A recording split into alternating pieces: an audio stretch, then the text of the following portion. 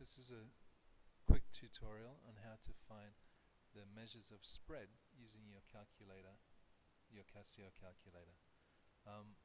We did the same thing before with the measures of central tendency. That's mean, median, and mode. We use the same data. Now we're going to find the range, inter-quartile range, and standard deviation. So back over here on stat, there's the data we already inputted.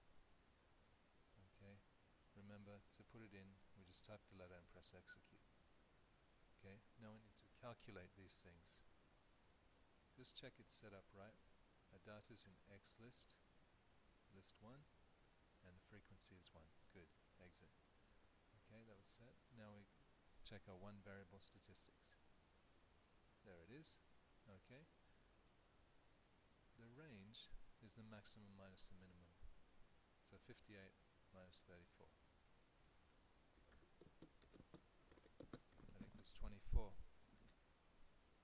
You don't need a calculator to do that, 58, 34, but anyway, it helped. The inter-quartile range, the middle 50% of the data, is Q3 minus Q1.